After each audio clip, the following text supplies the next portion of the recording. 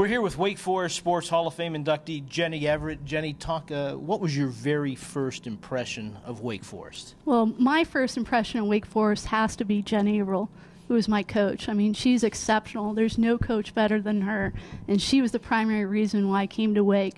It was her vision, it was her game plan. I was really excited to execute it. Was there one person who was most influential on you, on your playing career here as a Deacon? Yeah, I mean, I have to go back to Jen. I mean, I'm probably the result of the 3-hour-long talks and the 5-hour practices, right? But she gets the most out of her players. There's no one else that can motivate her team better than her. Is there and you had quite an academic career after college as well, after your undergrad years, but was there a faculty or staff member who was most influential on you and your academic career? Yeah, well, the faculty was absolutely outstanding when I was here. The individual attention, one-on-one attention, so it's hard to single out a single faculty member, but Dr. Dunkelberg certainly stood out, Dr. D, Dr. Taylor, really no one better. Okay. Let's talk about your playing career. What are your favorite moments playing for the Deacons? Ooh. I mean, there's so many, but probably beating Carolina not once, but 3 times in a single year was probably a great milestone and a very good memory for me. Is there one thing you learned as an undergrad here that has been a major influence on your life post-college? Yeah, I mean, I'd have to go back, to the motto Pro Humanitate, right? I mean, it really has impacted not just you pursue things academically and athletically, but you got to make a difference in the community, and that's just part of who you are and your character and being able to influence people. Talk about your reaction when you first learned you were going into the Hall of Fame. Oh, I was shocked, right? Because, Wake Forest field hockey, I mean, it's a dynasty. Right, so I was deeply honored to be the start of many future Hockey Hall of Famers. Absolutely. You're the first field hockey athlete to go in, and there is a line for future years. Yes, absolutely. Thank you for your time. Jenny Everett, Wake Forest Hall of Fame inductee for 2013. I would like to thank the late, great Butch and Susan Everett, Jenny's parents. They instilled in their daughter such strong values, principle, and character. Jenny, I'm pretty sure that as a child, all you ever heard, particularly from your father, was just the endless opportunities that awaited you if you looked hard enough. And shoot, I'm pretty sure that when you were in utero, that your dad was like, "Hey, P.S. You can be anything. Like, you are gonna be great." And your mom was there all along the way, just like whispering and echoing those sentiments. And, that's exactly how you came to me. And that's exactly how you continue to live your life. If ever there were to be a first to go into the Hall of Fame for Wake Forest hockey, it was destined to be you, Jenny. You always and continue to put others before you. But tonight is about you. It's about time we celebrate you. Ask any former player, coach, administrator, current coach, who should go first, and they would all agree, hands down, it had to be you. During your time here, you put others first, and you have done so ever since. You were the first to attend a teammate's parent's funeral, and you're first to accept a wedding invitation, and you're the first to respond and defend human rights. You were and continue to be the epitome of self-resilience and preservation, which is exactly what Wake Forest was in need of in 1997. You had attitude, a lot of it, right, Amin? A relentless desire for competition, and even more importantly, you hated to lose more than you enjoyed the victory. Little did I know that I just had recruited the turning point for our program, and history was about to begin. How could this little eccentric kid from Rutland, Vermont, be a bit overzealous, distant, and over the top with her drive, change Wake's program forever?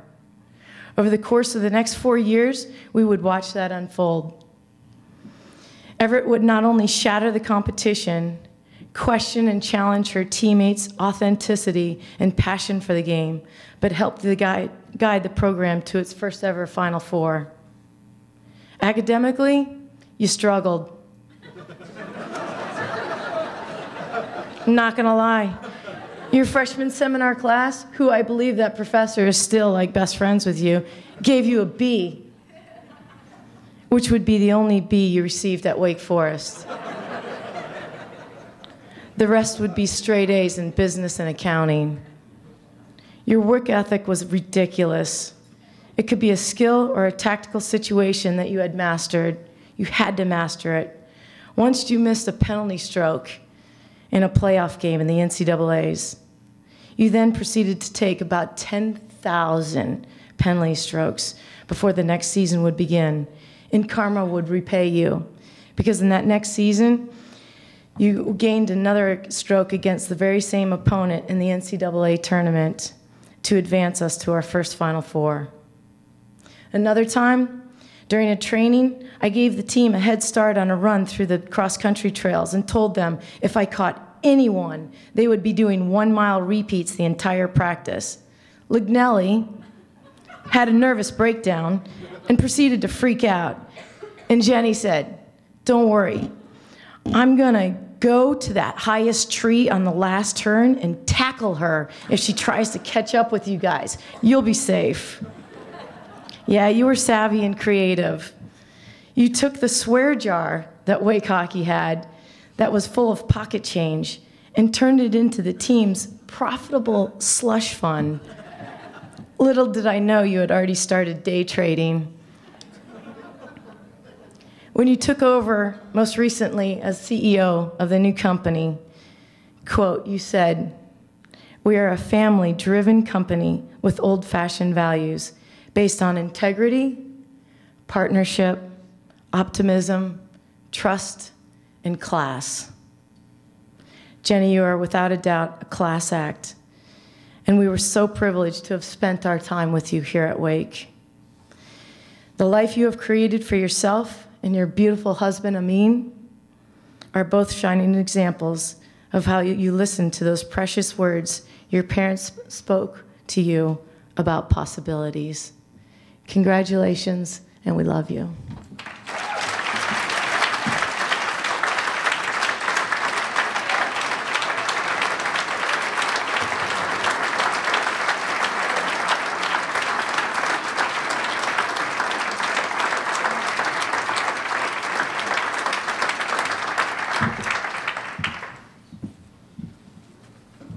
Thank you.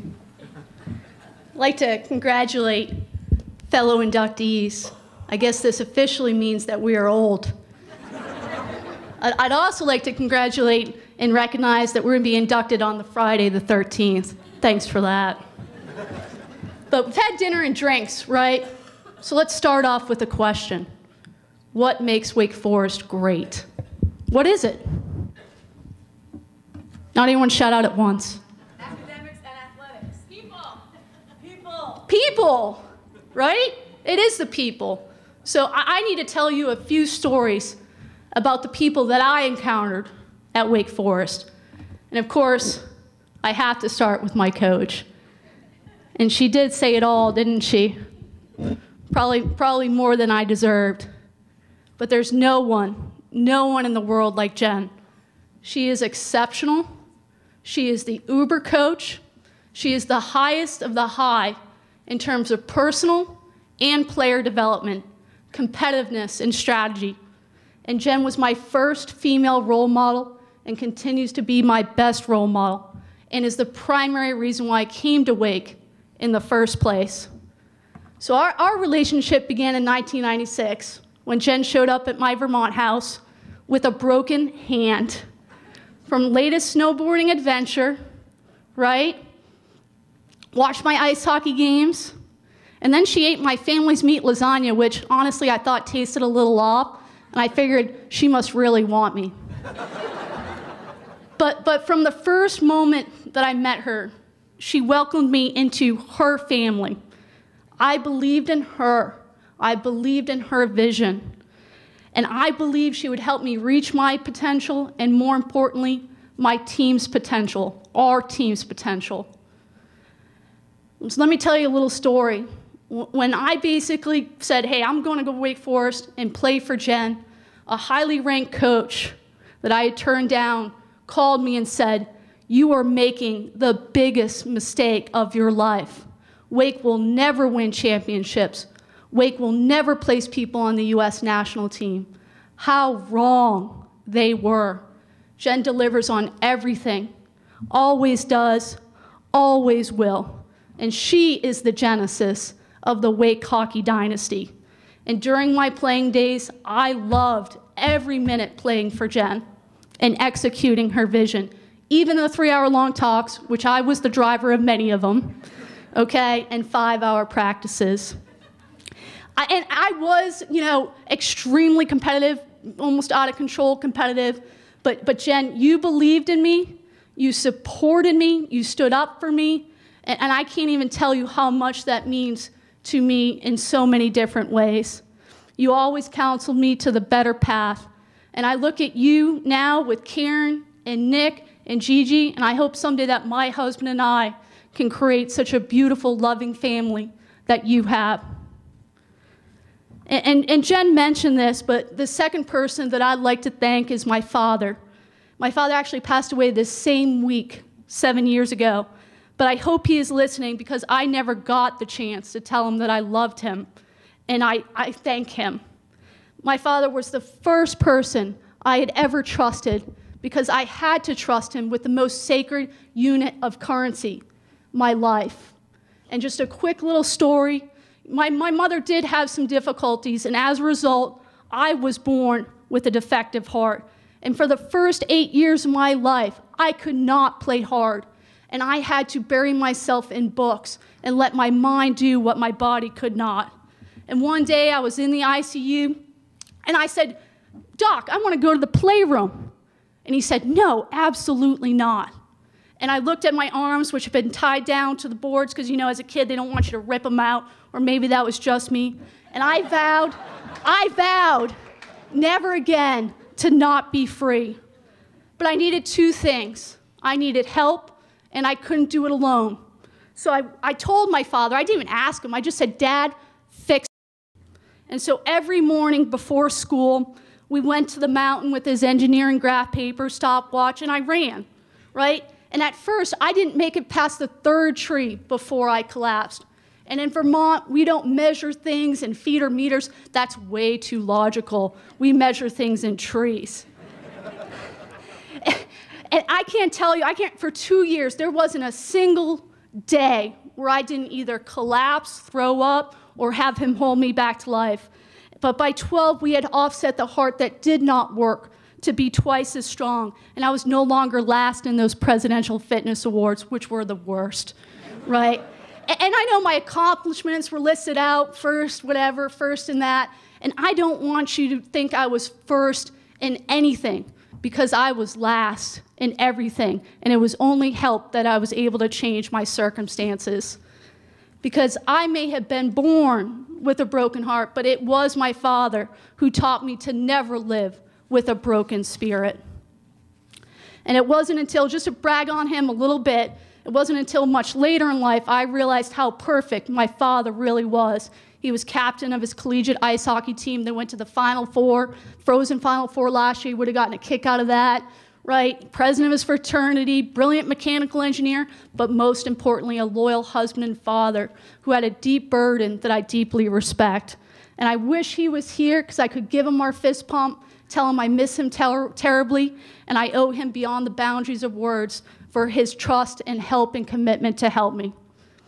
So this Hall of Fame induction isn't, I know Jen said this, but it isn't about me. It really isn't. It is a signal of the dynasty of the Wake hockey program that it has become, and I am deeply honored to be the start of many future Hockey Hall of Famers for Wake Forest. My junior year was actually the first time we beat Carolina, and we beat them 3 times that year, right?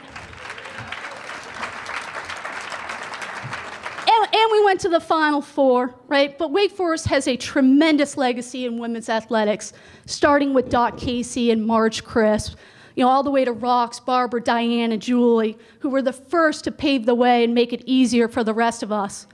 I can also attest, as you did, to President T.K. Hearn's support of women's athletics and his tremendous ability to write handwritten letters.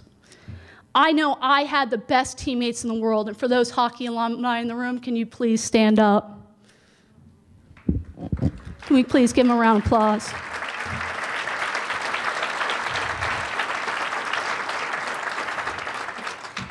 This is my family. So Christmases, Thanksgivings, summer school, I didn't go home very much, so I spent most of my time in my teammates' houses with Aaron, AKA Mooney Moondog. Can I get a oh hell yeah? All right. The Cubics. Best mom cook ever. All right. Marsh, Pooh, right? Plenty of summers. And in 2006, we lost a member of our family and my summer buddy, Maria Whitehead. Okay, Maria's nickname, if you don't know her, was Ree. And we shared a special language. Even though we're a few years apart, we used to go back and forth and go schwa. And to this day, I can't tell you what schwa means, right? But I can tell you how much she meant to set the culture of Wake hockey in the years to come. It was my own Wake hockey family that got me over my own family's passing. And I thank them for their support and generosity and sharing their home and their relationships. Also, the 3 national championships did not hurt. I'd also like to thank my husband. Now, I have a confession to make. I did marry a Carolina man. I know, but Wake Forest has taught me a powerful lesson, which is the power of forgiveness. And I have told him that everyone makes mistakes, like going to Carolina, and I forgive him. And my father actually probably said it best when my husband asked for his permission and blessing to marry me. My father replied, "Are you sure? You know what she's like, right?" And Amit said yes, right? He's like, "Yeah, I know she's competitive." And he's been putting up with me ever since. He is my best buddy and my soulmate. But just to set the record straight publicly, Wake Forest is way better than Carolina ever will be.